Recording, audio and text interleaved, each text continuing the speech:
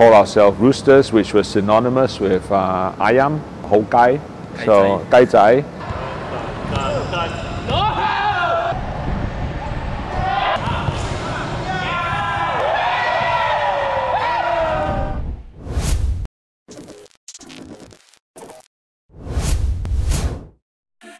What's up guys, it's your boy Spikes. Welcome to SummerTalk. Today we are at the Coop, one of the privately owned basketball facilities in KK City. So if you watch our SummerBall episode 4, the team that challenged us was the Rooster Basketball Academy team. Today we are here to interview their coach. So without further ado, let's bring him up in. So what's up, SuChung? So firstly, I would like to thank you for letting us interview you today and also for challenging us in the 4th episode of SummerBall. But before we get into the questions, can you please introduce yourself to our audiences? What's up, my man? MC Spikes, right? Thank you for inviting me to be on this show. I'm super honored to be a part of this. I'm SuChung. I've been back in Malaysia since 2011. I'm currently now a basketball coach, amongst other things. I'm also the co-founder of Roosters Basketball Club, which was established in 2017. Why the name Rooster?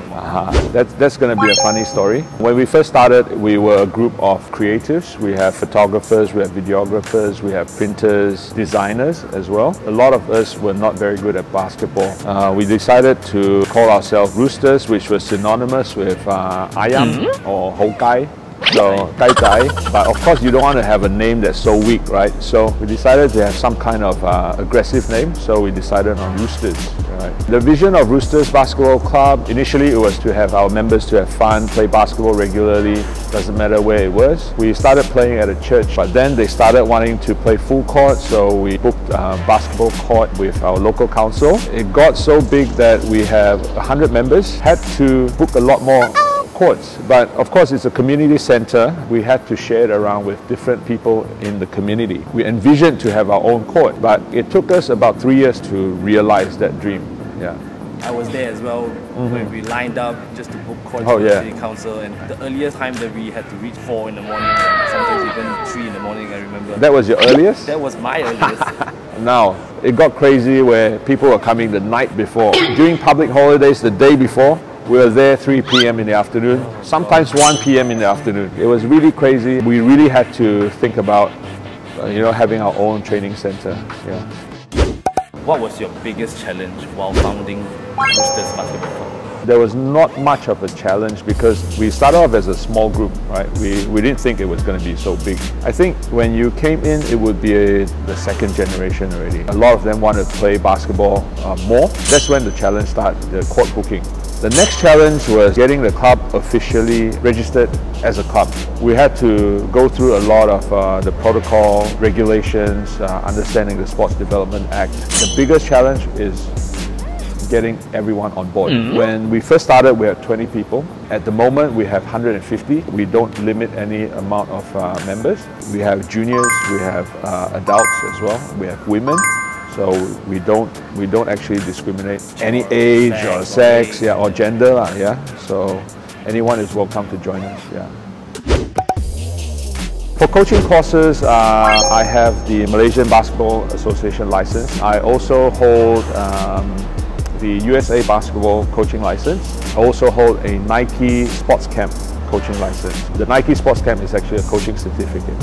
So that allowed me to be an official coach down here in Malaysia. I was able to coach at a basketball camp in America. Last year, I was in Iowa in a town called Waverly. It was a Division III college.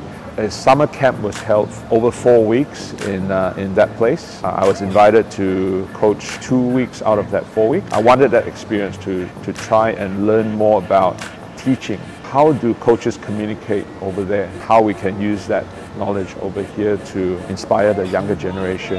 Not just better players, but better teammates, better people, a better human being. Yeah. Why I called it the Coop. As you see, it's all fenced up. Yeah. The Coop is the home for the chickens, right? So roosters, right? Come home to roost at the Coop. The Coop is where you can feel safe as a Roosters Basketball Club member. You can come here to train not just for basketball, your strength training as well. Okay, let me share with you the philosophy of Roosters Basketball Academy, something called the EDGE philosophy, EDGE. The first E stands for empowerment. We want to empower our students with skills and also knowledge that they can use in not just in basketball but in life as well. Then we develop those skills that we teach them. We've done workshops for them on basketball courts and also in the classroom, where we have a motivational speaker to come speak to them, teaching them about the winning mindset. And we have other programs that will be coming up in future as well. With the G, it stands for guidance. Right? With empowerment, with the development, we have to guide them to reach their goals. After that, they have to excel. All right? We want them to be excellent in whatever they do, whether it's in life, in their basketball, in school, and or just be in the community. So we are developing leaders out of out of our programs as well. The Coop may not be the best in the world, but we're working towards that. We're always implementing new equipment or new techniques to try to facilitate with the development of basketball in Sabah itself as well. So we are also the training grounds for the SuChung Sabah girls team. We've also extended to the men's team as well. But at the moment, the women's has been starting training since September. How do you think the Roosters Basketball Academy can really impact the basketball scene in KK? As a coach, number one, I would hope to impact a lot of lives. So I'm very aware of being a good role model for the students because parents entrust their children into our academy, and we want to make sure that we give them the best guidance. We show them the right way to do things, and we want to be the best figure to these kids, when they are spending their time here. Currently, we provide hoop rental. We also provide court rental, gym rental, and coaching services as well. But in future, coming in October, due to the COVID delay, we were supposed to have our basketball shooting machine, which is the Dr. Dish basketball shooting machine, which most of you would have seen on Facebook, IG over the past few years, and that's coming to KK. We've got two units coming in. So actually people can actually start training their shooting. Yeah, definitely. Just alone, just with the machine where it will pass you the ball and you can just That's right, train. that's right. Never thought that this would actually happen in KK, which very impressive. Thank you, thank you. With SummerBall, I'm very excited with your initiative, both yourself and Johan. And this idea is great to promote basketball to the younger generation. Okay, it's a great way to connect with them and show them, there's more things outside of their normal stuff. So hopefully it'll inspire them to pick up the game or just be interested in sports as a general. Right? It's also great to have current idols or athletes that are quite prominent here in KK or in Sabah itself to head this show for the first time.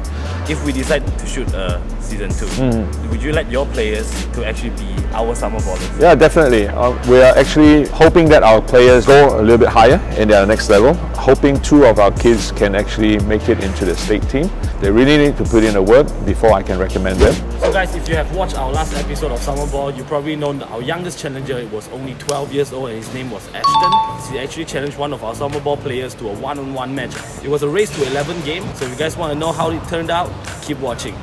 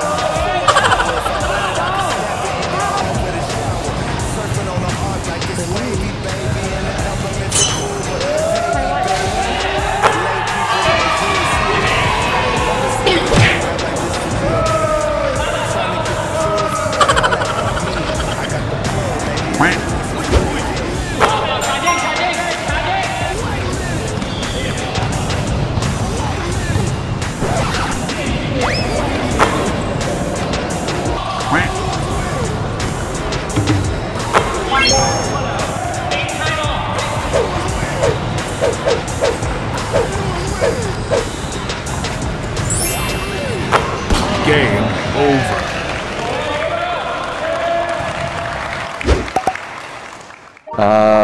Hype in the coaching world is actually a very superficial term, right? It's mostly on the surface, right? Yeah. You see a lot of footages like ball is live, overtime, or a lot of those highlight clips. Those are hype. In America, they are looking for more of the essence underneath the hype. Is this player competitive? Those are one of the main questions that coaches ask when recruiting.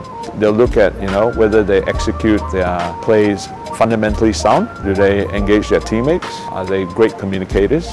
Of course, whether they can make shots. For Asian players like us, we know that we lack height, so we really need to be skilled in our shooting. We have to be great hustle players, really dive for loose balls, finding the right places to rebound the ball, defend better than anyone else.